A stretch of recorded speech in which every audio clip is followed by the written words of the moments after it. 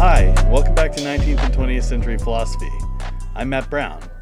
Today we're talking about Susan Stebbing, a key figure in the history of analytic philosophy. She played a really important role in facilitating dialogue between the British philosophers known as the Cambridge Analysts and the Austrian and German logical positivists or logical empiricists, like Rudolf Carnap, who we talked about last time.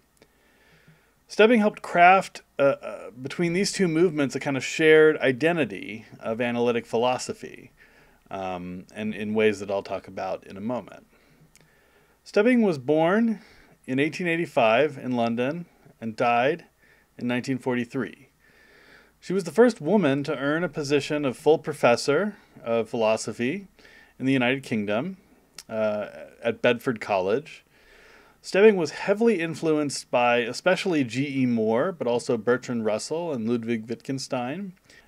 She helped introduce these early British analytic philosophers to the logical positivists between the wars, facilitating visits of philosophers like Moritz Schlick and Rudolf Carnap. She was a co-founder of the journal Analysis, which is still an important journal of analytic philosophy today. Stebbing also in many ways anticipated the post-World War II movement of Oxford ordinary language philosophy, another important development in the history of analytic philosophy. And she often in her work emphasized the wisdom and the adequacy inherent in our everyday language for dealing at least with ordinary experience. Her first major work, which earned her a lot of acclaim, was A Modern Introduction to Logic, published in 1930, revised in 1933. It was not simply a textbook in formal logic, it also included discussions of the older Aristotelian logic, topics in the history of logic, discussion of scientific method, and a variety of topics concerning linguistic analysis. In a sense, it's really more like the first textbook in analytic philosophy, more so than it is like contemporary introductions to modern formal logic. Stebbing's work throughout her career increasingly turned to popular and socially relevant uses of analytic philosophy. Another major work pictured here is her Thinking to Some Purpose, published in 1939, a fairly practical, public-facing book on critical thinking. Here, Stebbing focuses on the critical analysis of persuasive rhetoric, breaking down things like political speeches, showing how they mislead their audiences, and really helping people to think about how not to let persuasive speech sort of bias them or take advantage of them. So really important work. An important essay for understanding Stebbing's contributions to the method of analytic philosophy, and our main topic of discussion today, is this work, The Method of Analysis in Metaphysics. She says here from the very beginning that she wishes to make clear that in her opinion, metaphysics is a distinctive branch of philosophy. So not here a term of abuse like it is for Carnap and some of the logical positivists. Not something to be overcome, as both Heidegger and Carnap thought, but just a branch of philosophy, one kind of topic that philosophers undertake. What is metaphysics? According to Stebbing, metaphysics is a systematic study concerned to show what is the structure of the facts in the world to which reference is made, with varying degrees of indirectness, whenever a true statement is made. There's a number of different contrasts in the essay. One contrast she brings up is to a traditional philosopher named McTaggart, who describes metaphysics as the systematic study of the ultimate nature of reality. And Stebbing tells us that the method there is to posit sort of fundamental principles of ultimate reality and then derive mundane facts or facts about the apparent reality from them by deduction. And she'll tell us again and again that she thinks this is the wrong method for metaphysics to proceed by. So if we turn to a passage on page 70,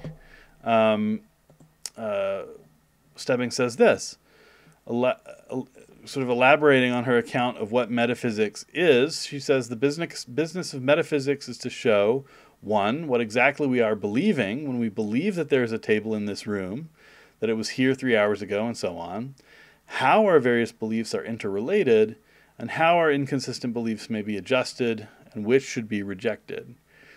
Thus, metaphysics aims at making precise the reference of all true beliefs. And remember Frege, when you see that word reference, it's the same concept. For this purpose, analysis is indispensable. So there's this core concept, it's there in the title of the essay, and it's here in this explanation of what metaphysics is doing, is this notion of analysis, which again, the kind of metaphysical analysis she's talking about, she's sort of at great pains to distinguish from this project of constructing a postulational system, as she says. So we should then ask, okay, what for Stebbing is analysis? And she describes, I think, 3 different approaches. There's the one already mentioned, which she sometimes calls the postulational method, or sometimes calls symbolic analysis. And this is what the sort of bad old traditional metaphysics does. It postulates some principles of ultimate reality. You can imagine Thales, everything is made of water, or the idealists, ultimate reality is our ideas. And then you deduce the consequences of those metaphysical claims, those metaphysical principles, and then you try to either recover or dismiss the appearances, the sort of mundane facts that we believe. A second form of analysis, which she talks about, is what she calls grammatical analysis. Elsewhere, you might consider calling logical analysis. This is concerned with reformulating statements from ambiguous or vague ordinary language into more unambiguous, more logically clear forms. And so the concepts kind of stay on the same level, but it becomes more clear.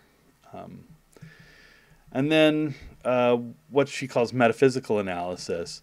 Metaphysical analysis decomposes complex facts into more and more, as she says, basic facts that ground the meaning or truth of the mundane facts. So let's consider an example. This is the example from Stebbing's paper. Economists are fallible, right? So this is predicating a certain property of being fallible, which means that they could be wrong, right? They have, they're not perfect, right? Of economists.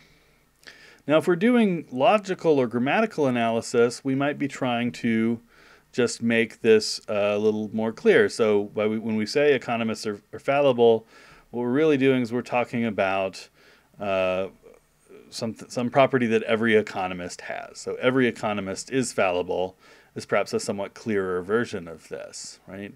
And if we want to get even clearer, we might use the machinery of modern formal logic, like predicate logic, to express this, right? This says, for all x, if ex, then fx, right? So E might be a predicate that means economist, F might be a predicate that means fallible, and so this says, in a more logically rigid way, for all x, if x is an economist, then fx is fallible, right? Just another way of saying every economist is fallible. This is just the grammatical or logical kind of analysis, and so not what she's really trying to get at in this paper. The other kind of analysis she's concerned with is metaphysical analysis. Metaphysical analysis is also what she calls directional, right? It moves from complexes to more basic or simple facts, right? So when we say economists are fallible or every economist is fallible, what makes that true, presumably, is a more complex, is a statement that is more complex in one way, but also more simple in another way. It's a statement like, Karl Marx is fallible, and John Maynard Keynes is fallible, and Muhammad Yunus is fallible, and Amartya Sen is fallible, and so on and so forth, right? This takes the general abstract claim about every economist and actually points out that what makes that true is facts about a bunch of particular persons, right, who happen to be economists.